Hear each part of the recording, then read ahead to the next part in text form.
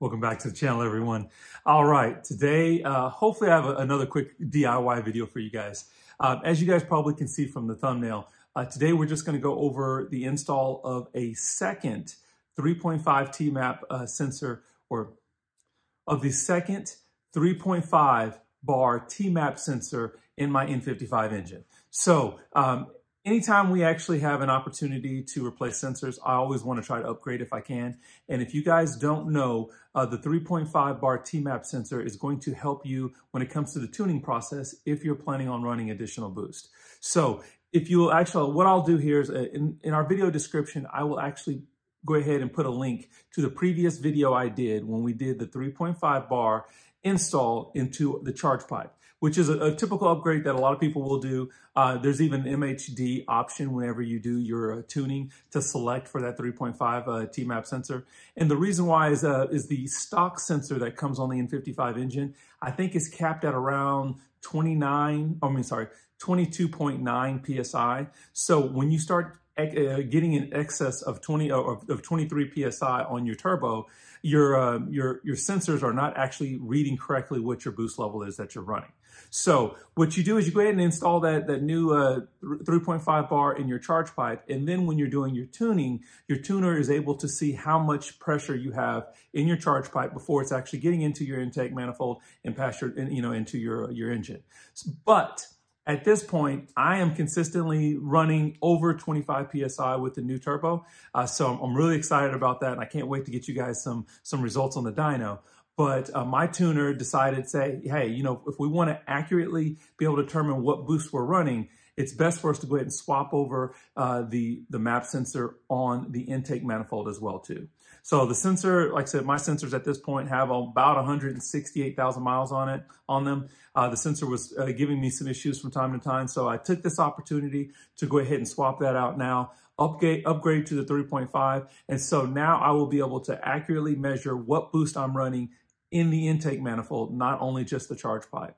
So it's a really good upgrade, gives you that really specific information that your tuner is going to need when you're actually tuning and you're running that high boost. So I'm going to turn the camera around, show you guys what we're actually doing today. Let's get started. Okay, so first of all, our Continental sensor is right here. This is the 3.5 TMAP sensor. I will put a link down to the part number for the sensor right in the video description, okay?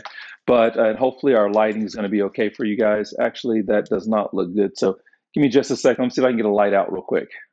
Okay, so hopefully that lighting is a little bit better for you. So what we are actually going to hit is this actually right here in the intake manifold. This is our the original map sensor that we have installed. As you guys will note, remember, down here is where we actually replace the one that's in the charge pipe.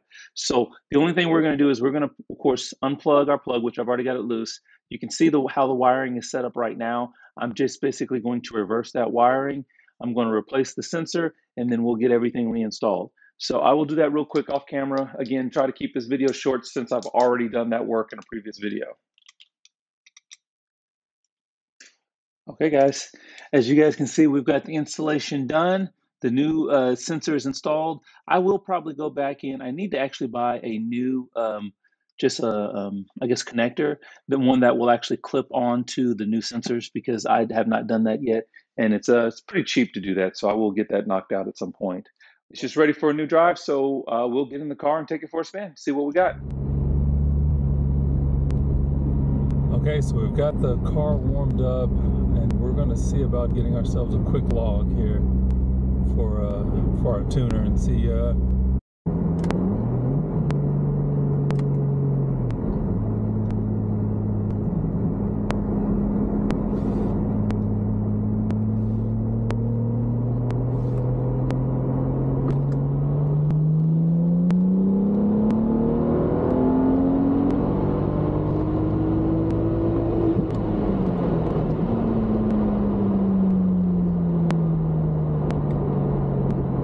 Felt really smooth.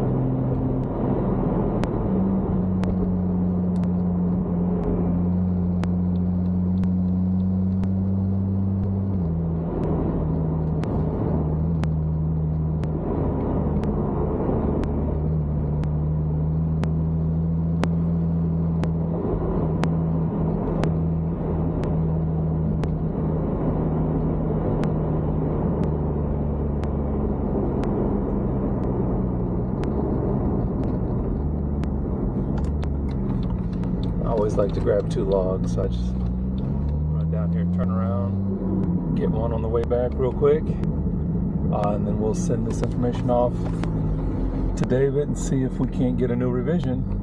Like I said, right now we are, I'm not sure if I mentioned it in the previous video or not, but we've been troubleshooting a little bit of issues here with fueling.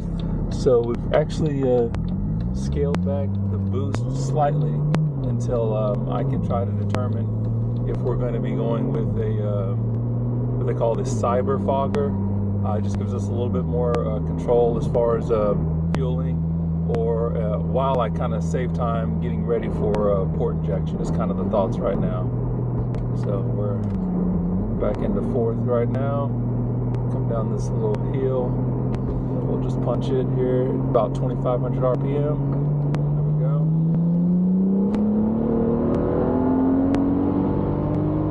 Take it up to about 6,500. There we go.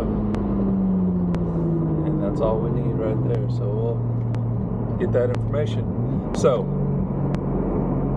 car's driving great. You're not really going to see much difference as far as driving ability when it comes to installing the 3.5 bar TMAP sensor in the intake manifold. Again, it is really just a tuning parameter. It actually helps you with identifying your boost. So don't expect to see any changes as you're driving. But that's really all I wanted to do here on this video. Just quick video, give you guys some quick information on how to get this installed, as well as just give you kind of a little bit of information or knowledge base on why we actually do the upgrade or the 3.5 TMAP sensor.